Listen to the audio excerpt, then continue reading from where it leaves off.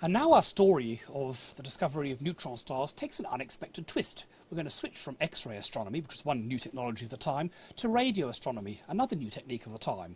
We've talked about radio astronomy in its early days before, back in the first course in the series when we were talking about the discovery of quasars. And back then, one of the leading institutes for this radio astronomy was in the United Kingdom, the University of Cambridge, my alma mater. And some people there at the Lord's Bridge Radio Observatory were trying to look not for neutron stars, but for what's called interplanetary scintillation. You know, if you look at a star at night, it seems to twinkle, and that's because of the bubbles of hot and cold air coming through the atmosphere. But it turns out that if you look at the radio waves from a distant quasar, they get a similar effect, not due to our own atmosphere, but actually due to bubbles of differently ionized material moving around in the galactic wind. They were planning to do this as they came up with a new radio telescope. This radio telescope wasn't much to look at. It looked like a paddock full of sheep, full of wooden posts with wires dangling between it. They needed the sheep to keep the grass down because the poles are too close together to get a lawnmower in there. So just a whole bunch of wires dangling on posts all over the place. Most of the clever stuff was in the receivers at the end that connected the signals from these things.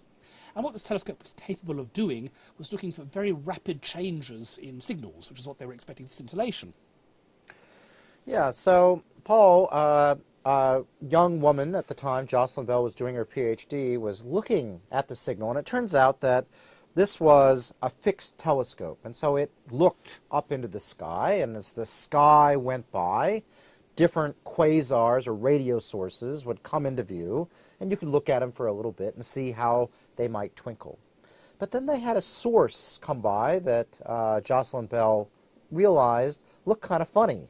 It sort of had, it was scruffy. It had sort of a pattern that kind of looked fuzzy and didn't look like anything else. And they wondered what it was, and they changed how they read the radio signals, because before they were looking at something every couple seconds, and they looked at it at much higher resolution. And when they did that, they saw a ping every 1.33 seconds. And that was why, what would be going ping in the cosmos? Ping, and then ping, and then ping every 1.33 seconds. Yeah, and very regularly. I mean, if I ever see that and observe, which you do occasionally, you see something flashing like that, you think, you know, it's a satellite or a plane going over.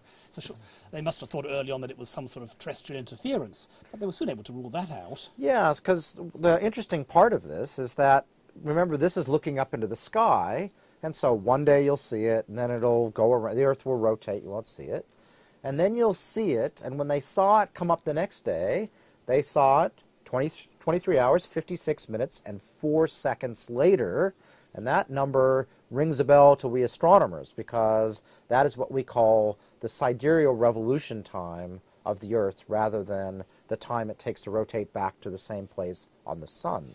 Yes, you'd think that the Earth rotates every 24 hours, but in fact it's a little bit different than that. That's how long it takes for the Sun to come back to the same place as seen from us. But because we're going around the Sun, it's 1 part in 365 different.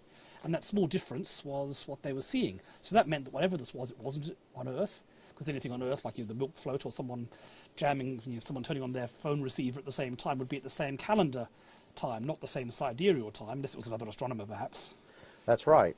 So what would be coming from space going ping at 1.33 seconds almost exactly? Well, they made a joke of it being little green men, but it turned out to be something far more interesting, I think.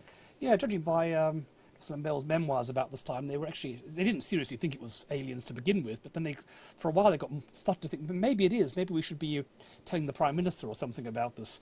But then eventually they discovered a second bit of stuff somewhere else, and this time they found another one of these pulsing signals at a different period, and before long these had been found all over the place. At that point it became clear it wasn't going to be aliens, they weren't going to be all over the place. There had to be something natural. But what is there that's going to be natural out in deep space beyond our solar system? It's putting out a lot of power to pick up radio signals here, but it will do a ping every half a second or every 1.3 seconds or something like that. So you can imagine something pulsing, but, you know, probably aren't big capacitors or something in space that we would make things pulse here on Earth. So maybe we could have something rotating, and for whatever reason there's a hot spot on it, that every time it rotates, you'd see it. Or some sort of eclipse that goes around or something like that. But even so, it's very fast. I mean, we think like an exoplanet that goes around the Sun in 4 days is hooning around, going at some enormous speed. 1.3 seconds. I mean, that's just ridiculous. Wouldn't it just fling itself to pieces from the centrifugal force? Well, I think the Earth certainly would. So maybe we need to do a calculation and see exactly what we're up against here. Okay, so let's do that calculation.